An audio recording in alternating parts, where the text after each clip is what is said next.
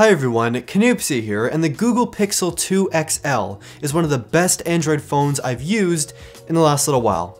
There is a bit of controversy regarding this phone, but in all honesty, it's just an amazing overall device, and in this video, I'm going to tell you why.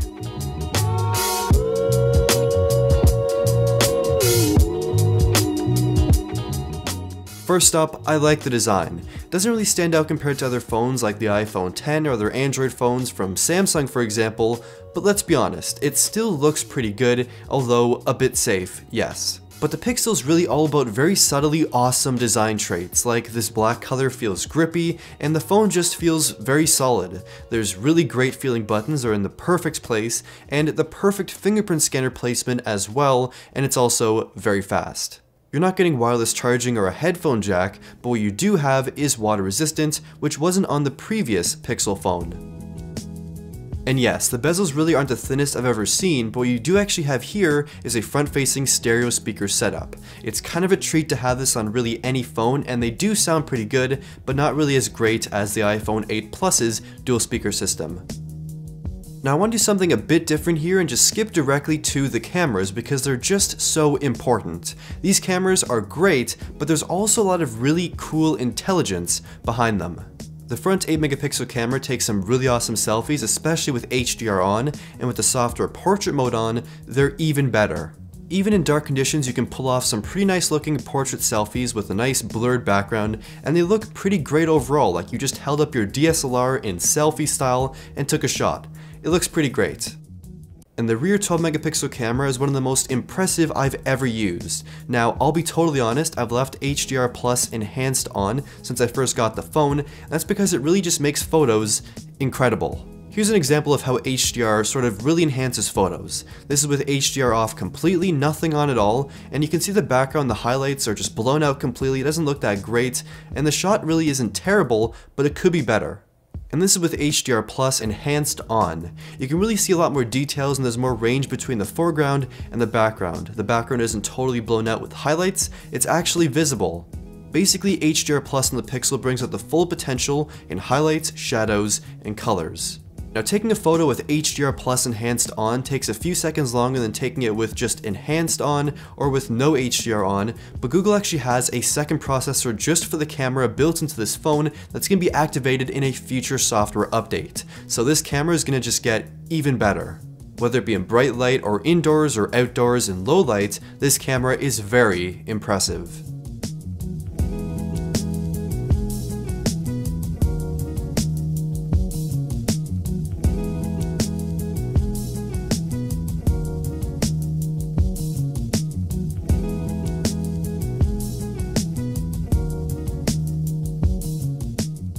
Portrait mode here, even with a single camera, is really awesome. It works great for people, but does have some difficulty with glasses, hats, and hair sometimes, but in general, the results are amazing. It works great in pretty much all conditions and even with objects as well, and the results are pretty much up to par with the iPhone 8 Plus and the Samsung Galaxy Note 8. Even in dark situations indoors, you can still get some good, usable results because it's not relying on a second camera to take these shots, it's pretty much all software based afterwards. Now 4K video does look pretty good, but I think it could look a bit better in terms of details and contrast, but the dual stabilization works excellent even when running, like I'm doing in this shot.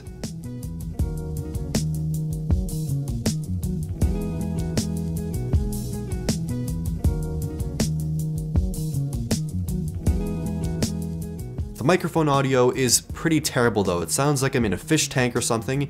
It's not great. It's not like you're doing. Canoopsy, you need to talk about the display. Okay, Carl.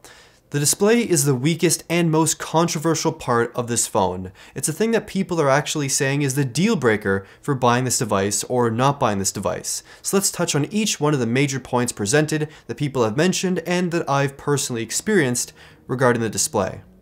So in my opinion, the display during daily usage looks fine.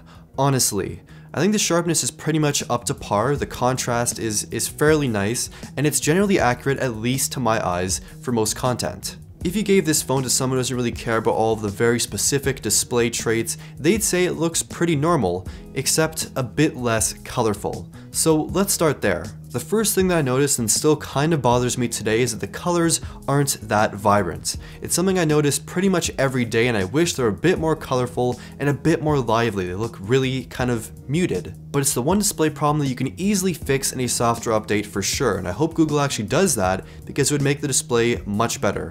Second, the blue tint. When I first got this phone, I did notice the blue tint on various sort of angles, looking up and down, left and right, and after thoroughly using the phone for a few weeks, I've started to really forget that even exists. It's only when your display is on really high brightness and you're really tilting the phone vigorously left and right and up and down, that's when you notice it. But head on, you don't see that blue tint really at all.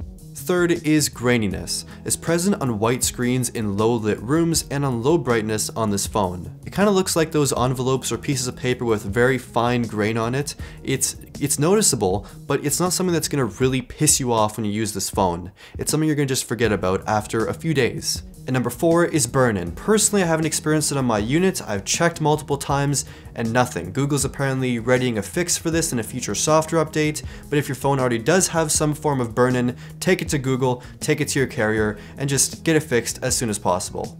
Okay, Carl, are you happy now? So wait, the display isn't the best. Does that mean the phone sucks? Okay, so here are my final thoughts on the display. I want to end this discussion on my channel once and for all. So the display is definitely weak compared to other Samsung phones and other iPhone models in some aspects, for sure. Now, is it really a deal breaker for me personally? Probably not. If they fixed the colors, made them a bit more vibrant, a bit more saturated, I'd be fine. That would fix my woes with this display. But I do get it, this phone is expensive and the display really isn't perfect.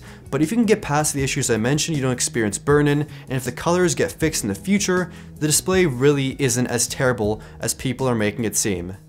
Is that good enough for you? Yes. Okay, thank you. So now we're going to be moving on to the specifications, performance, and software bundle, I guess you could say. So you have the usual top-of-the-line Snapdragon 835, 4GB of RAM, although I wish it was 6, that would be kind of nice on this phone for future-proofing, but besides that, the experience is unmatched. Everything is buttery, things open fast, animations are crazy quick, and this phone will basically spoil you as an Android phone. Now, even though this phone has the same specifications as pretty much every other flagship Android phone, I don't know, it just feels on a whole other level, it's crazy smooth. It's also because of the sheer purity of the software. It's not really stock Android, it's the Pixel launcher with a few additions, and that's the ideal Android for me. Everything is clean, consistent, well designed, and it's all about the small, thoughtful details you'll notice during daily usage. And I've never really used a virtual assistant more than I've used the Google Assistant, both accidentally and on purpose. Basically, you just squeeze the phone now and it activates Google Assistant, and it's sometimes accidentally activated, but usually it responds when I actually need it to. So it's good for turning on my lights, which are smart lights, asking it the weather, asking it the news. It's very useful, and it's good to be right there, basically at your fingertips. And one more software thing, I promise, I just absolutely love this software. The now playing auto recognize feature for songs like an always on Shazam is very, very cool. It works good in most situations. Even if the music source is very far away, you can usually pick it up and it shows on the screen. Doesn't work well for more new titles, some more niche titles, I guess, but it works well for very common songs and older songs. It's just very cool. One of those things that only Google could do. And powering this phone daily is a 3520 mAh battery, and it's very impressive. I can use this phone pretty much all day for my regular daily usage, which is pretty heavy usually, and by the end of the day when I'm ready to go to sleep, there's around 40 or 50% remaining, so it's pretty good.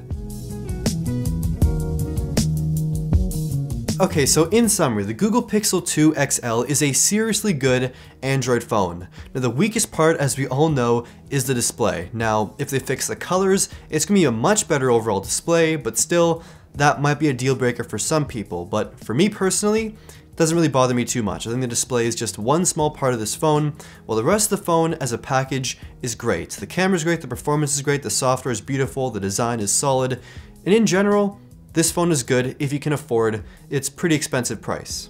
And this video is a bit of a special one too, because I'm giving my first rating for a phone. This gets 8 out of 10 avocados. It's a pretty good overall phone. I'm going to keep using it probably daily. I love this device. It's great.